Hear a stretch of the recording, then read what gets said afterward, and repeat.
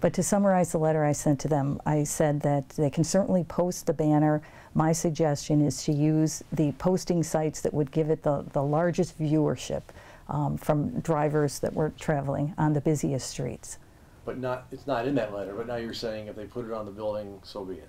So be it, yeah. I mean, if they don't want to put the posting on the public posting sites, they can put it on the building. You know, what I'm disturbed about is I think the message is getting lost. The message, I believe, should be that we're sending our condolences to the families that lost their loved ones. That it would have a wider viewership. We get a lot more traffic that way. And if the message is we feel badly about what happened and we're sending our condolences.